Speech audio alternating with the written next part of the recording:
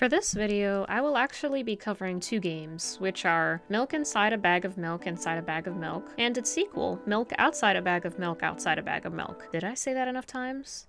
Both games are single-player psychological horror visual novels developed by Nikita Kryukov and published by Missing Calm. The first game was published on Steam for PC in August 2020, while the sequel was published in December 2021, along with both games being ported to Nintendo Switch by Forever Entertainment in 2022. Both games received overwhelmingly positive reviews, with people mostly saying they either felt sympathetic towards the character or that the main character's struggles are relatable to them in some way because of the accurate depiction of her mental illness. Both games are about one unnamed girl suffering from what appears to be a severe trauma and psychosis, and the player acts as a distinct subconscious from the girl of whom she interacts with, even stating that her communications with the player make her feel like a character in a visual novel. The first game has the player carefully guiding the protagonist to the store to buy bagged milk and return home while listening to her thought processes. The second game takes place immediately after the first, where the girl is home with her obscenely monstrous mother, or rather that's how the girl's delusions portray her to be. But most of the game has the girl cooped up in her room sharing stories or commenting with the player. Depending on what the player interacts with in the environment and how the player responds to the girl, different endings can be triggered. As a friendly reminder, there will be spoilers in this video, so if you're interested in seeing the playthroughs first before viewing this analysis, check out my gameplay videos where I cover both games from start to finish. Lastly, before I get started, if you do enjoy this video, make sure to click the thumbs up and hit the subscribe button. I would really appreciate it. Now it's time for the analysis.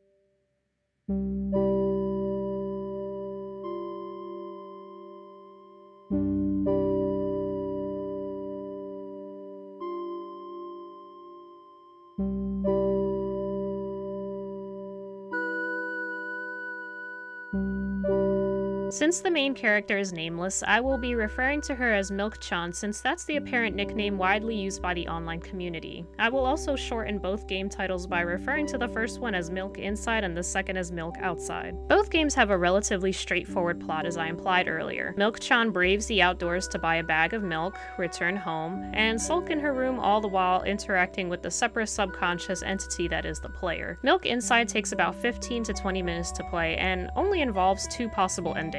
The bad ending is achieved when the player is mean enough times towards Milk-chan or presses her too hard to talk about her past, which results in her confronting the player with not being helpful. I can't say whether this other ending is necessarily good, but the canon ending has the player successfully leading Milk-chan back home only to be confronted by her mother, who is depicted as this cold, monstrous entity. She is told to go to bed and the game ends there. Milk Outside can take about 2 hours to complete if you also throw in pursuing all of the possible endings, which more or less involve Milk-chan experiencing a disturbing nightmare that reveals some aspect of her struggle with mental illness. Part of the game also adapts a point-and-click adventure, as the player is given the ability to search Milk-chan's room and either elicit her commentary about certain items or discover hidden imaginary fireflies. The ending is affected by the player selecting certain choices to say to Milk-chan, interacting with certain items, and collecting a certain amount of fireflies. I'll be mostly analyzing Milk-chan for this video, but I'll also briefly touch on her mother as well as what the player really represents in the game. In the first game, Milk-chan reveals to us that a horrific tragedy occurred in her family life, which was the death of her father after he jumped out of the window of their apartment and lay mangled on the ground below, which Milk-chan may have witnessed. Milk-chan since then only sees the world in shades of black and red splotches, but there are other interesting tidbits to note here, so let me start with the first game. In Milk Inside, Milk-chan's goal is to buy milk and go home. Once she's home, however, her mother's conversation with her kinda implies that she's dissatisfied with her daughter buying the milk. She tells her to go inside and orders her to her room. It could be that she took too long buying the milk. After all, we're initially introduced as the protagonist's subconscious, so we can see the girl trying to build the courage to go to and from the supermarket. But during her journey, we can observe behavior that's similar to Obsessive Compulsive Disorder, or OCD. OCD is pretty much when an individual feels the need to compulsively perform perform a certain task, and it ends up intruding on their life somehow. So Milk-chan can be seen retracing her footsteps because she walked wrong in her eyes. But back to the milk dilemma. I don't think her mother was upset because she took a long time buying milk. I share my sentiments with others who think that she's actually severely allergic to milk. That was a possible theory we can conclude from just the first game, but we get some more clarification at the start of Milk Outside. Milk-chan goes to her room, but then during a delusion, she rushes back to the kitchen to check on the milk. That's where her mother reappears and demands that she never ever drink milk again, as she is injecting something into her daughter's arm. Because we're seeing this from the point of view of the main character, we don't know what the mother is injecting. But after taking into account the daughter's delusions and the fact that she bought milk even though the mother is making her promise not to drink it, we can infer that the protagonist is allergic to milk, and her mother is injecting her with an EpiPen because she might have just drank some earlier and had an allergic reaction. If we accept that hypothesis, then it's possible that her mother in reality is just trying to care for her and is maybe expressing frustration over her daughter's compulsive behavior of buying and drinking milk despite her allergy as well as her mental illness perpetuating this behavior. Unfortunately, that's not what the protagonist sees since she is convinced that her mother is a monster. Here's where the story can feel darker. Milk-chan makes a comment in Milk Outside about how she was dragged out of school by her dad, and that day he had also bought milk. She then mentions how she hated her dad, hated that he bought milk, and hated that her mother wasn't home. I could be stretching here, but I've seen others make this claim, with the strong implications that Milk-chan was already suffering from severe mental illness in the past, with her inability to feel like she could fit in, her delusional thoughts, and sudden tantrums. It's possible that her father was fed up with dealing with her, so he bought milk to try and force her to drink it to elicit a severe and fatal allergic reaction. Afterwards, he jumps out of their window and ends his own life. If the player triggers the first death, which is the strangulation scene in Milk Outside, we can see a strong implication that this is what the father was trying to do to her. Milk-chan's mother wasn't present at the time, which she makes a point to mention, so she could have subconsciously projected that blame onto her mother. It could be why her delusions paint her as this monster and why in Milk Inside she tells the cashier that she ought to get home before her mother throws her out of the window. That's not even all of what she's been through. By interacting with the laptop in Milk Outside, the protagonist also gives insight into how she was cyberbullied after opening up to an internet friend about her struggles with mental illness. Milk-chan is sadly misunderstood by everyone around her, and her past family tragedies only add to her mental suffering. Before I get to covering the endings though, I want to touch on who we are as the player. In Milk Inside, we're initially led to believe we are Milk-chan's inner conscious that's also distinct enough to influence her behavior in a positive or negative way. If in the game the player elects to be mean or presses the protagonist about her past, the end screen shows her eyes with the caption, "I guess,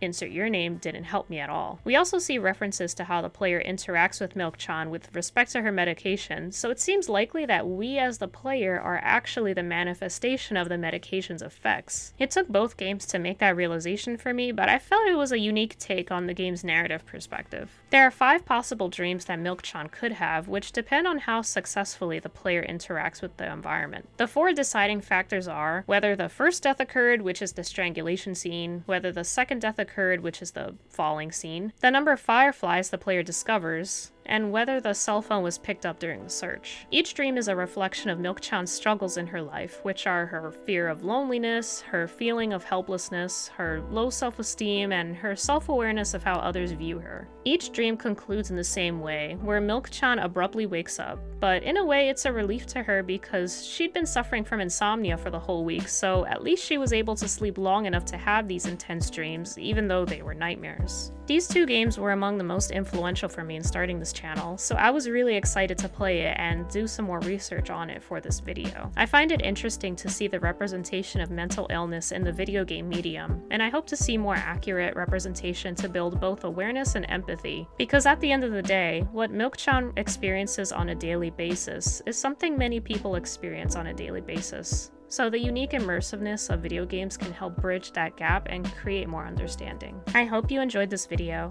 If there's anything you feel I've missed from a psychological analysis perspective, please let me know in the comments below. I'm interested to hear your take on the subject. Otherwise, don't forget to like and subscribe. I'll see you in the next game.